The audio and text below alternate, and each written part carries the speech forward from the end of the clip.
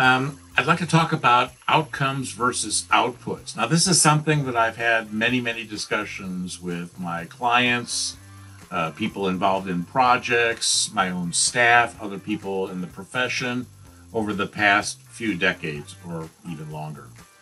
Back in 1992, I did a project, a curriculum architecture design project for the Ford Design Institute on the topic of robustness in engineering. And the people that I was working with, the master performers assigned, were all caught up in this job. Number one is quality and customer satisfaction.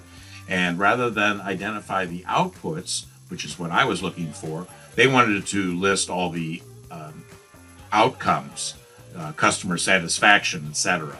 Well, my analysis methods call for identifying the outputs after first doing a work breakdown structure, if you will, of a job or a process into various chunks. I call them areas of performance. They're also known as major duties or key results areas, or what Gilbert called accomplishments.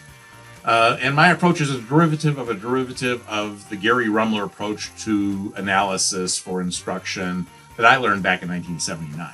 But so my focus is on outputs, so I can identify, well, who are the stakeholders for that output and what are their requirements? And I believe that when those requirements are met, then you have the outcome that you want. But you can't practice generating outcomes in a training session, an instruction session, in learning experiences. You've got to focus on producing outputs that meet the requirements of the stakeholders, which will then lead back out on the job to outcomes that you're looking for. So another story related to kind of robustness and generating outputs that lead to appropriate outcomes. Way back in 1981, I was an employee at Motorola, and I was being given a tour of one of the Motorola manufacturing sites. Manufacturing, materials, and purchasing were my clients, my focus in my job at Motorola. And my guide took me on a tour of a manufacturing line, and we got to the very end, and he said, "Do you know what this big block of cement is for?" And I said, "No." And so he proceeded and he grabbed a handheld radio and grabbed it by the antenna and whacked it on the big chunk of cement at the end of the production line. And I was kind of amazed. It was kind of a little excitement there in the tour. And he said, so he began to explain that Motorola warranty claims had been skyrocketing. And this was at a time when budgets were being cut in police departments all across the United States of America, 1981. And he said that, the warranty, so they sent a quality person out to investigate, what's going on with all these warranty claims. Why are we getting them? These antennas are falling off the radios. And we're also getting a lot of car and truck radios for police, fire, and emergency services. They're being returned.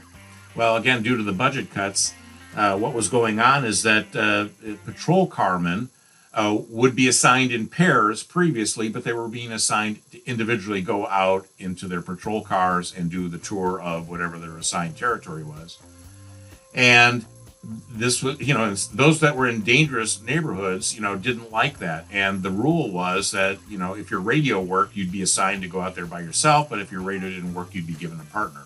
Well, police would go into their cars and, bash in the radio on the dash, hanging off the dash, and disable the radio so that they'd be safer in being assigned a partner to go out on their tour.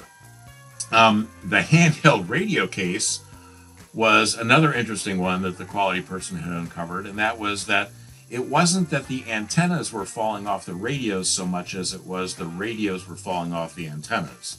Now, police are carrying around these handheld radios as they walk their tour, and if something happened and caused them a need to, whack a perpetrator on the head with their baton, they didn't have time to holster their radio and unholster their baton and whack the perp. So they were simply using radio as a baton, and they grab it by the antenna and whack somebody over the head with the radio. And therefore, the radios were falling off the antennas. So this led to the redesign of the handheld radio antennas to make sure that the radios wouldn't fall off the antenna should they be used in that way. And so robustness is all about appropriate for use and misuse, some level of misuse that you can anticipate. And so looking at outputs rather than outcomes, you would identify the output and those requirements, specifically requirements for each and every output, which then would lead to outcomes such as, the police person in charge of the budgets would be happy and Motorola's warranty and manufacturing people would be satisfied.